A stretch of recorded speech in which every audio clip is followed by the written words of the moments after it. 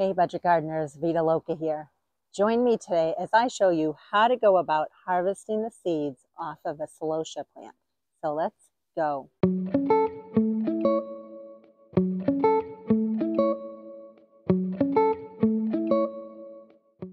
I collected the seeds off of this particular Celosia last year, and I think it's very pretty. It has a nice hot pink color to it.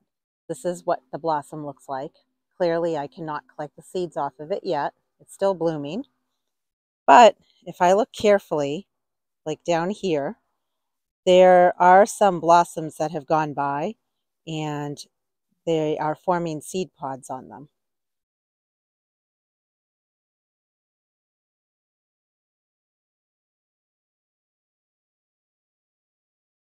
And you can see it's just starting to turn brown on this one here.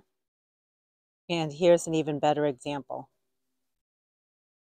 So we want to collect a few of these where there's not as much pink now on this particular Celosia, and it's more of a brown color.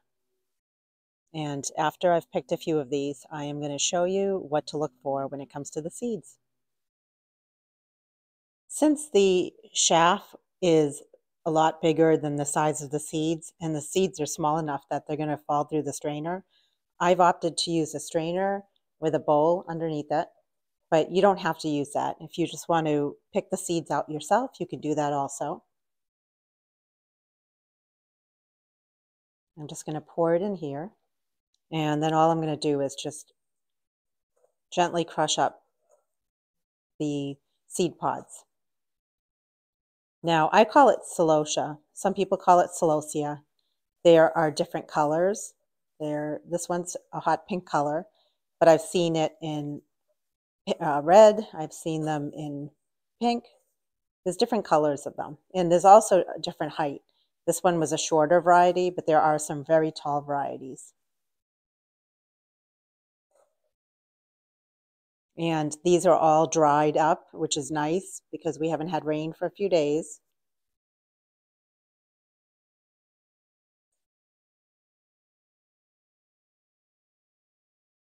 Okay.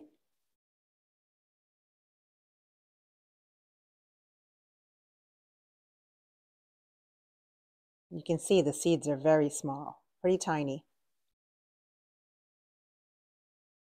And I just poured the contents of what was in the bowl onto a piece of paper. Over here you can see I have a small Ziploc bag, which I'm going to store the seeds in. You can store them in whatever you like. I've been doing Ziploc bags for years and it works for me. Biggest thing is to make sure that the seeds are completely dry. I labeled it with hot pink. It's a short variety and the date that I collected it. And I'm just putting a dime there for reference so you can see the size of the seed next to the size of the dime.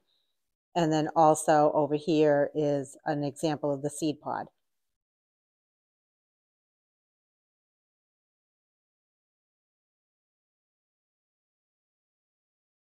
And here's a close-up view of what the seeds look like, as well as the seed pod.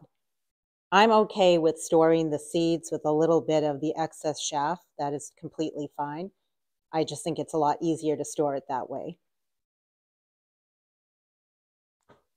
What I like to do is once the seeds are dry, I like to fold the paper in half like this.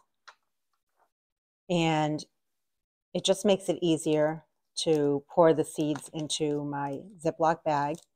The paper acts kind of like a funnel.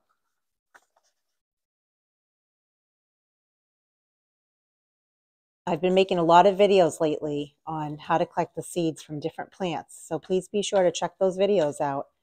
I have a lot more videos coming on both annuals as well as perennials. And what's nice is you can save a lot of money by collecting your own seeds from plants.